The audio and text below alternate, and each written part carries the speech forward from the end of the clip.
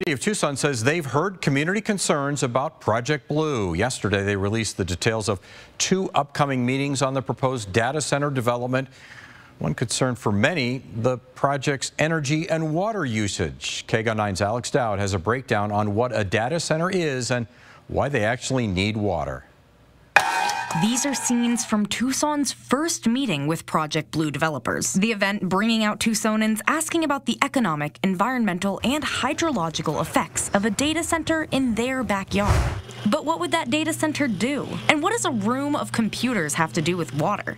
To answer those questions, I met with Sky Island AI co-founder Ed Hendel at nonprofit Watershed Management Group. The internet's growing, right? Everyone takes photos constantly. AI is a major source of storage and energy. As part of an AI startup, Hendel recognizes the need for more data centers in the U.S., but has holdups about hosting one in the desert. Computers get hot. They run hot, especially in data centers when you have an entire building full of computers. And that's where the water comes in. Cannot just put them in a nice, comfortable, air-conditioned room like this one.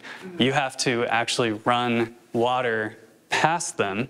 The water flows past the server, absorbs the heat, evaporates, and kind of takes the heat out of the computer so the computer can continue running. The city of Tucson says Project Blue will not deplete Tucson's water supplies for the community. After construction, the project will use reclaimed water. The city says eventually transitioning to return more water to the environment than they used. But Sky Island AI's online dashboard shows that most data centers in the U.S. use millions of gallons of water each day. Google's data center in Mesa, Arizona is allowed up to 4 million gallons of water a day. We researched other data centers in the U.S. of a similar scale. We're just trying to show the public the full scope of what we're signing up for here. And you can play with it and determine for yourself if it's a good trade-off. That was our goal. To find the project dashboard or the next Project Blue meeting, head to our website, kgun9.com.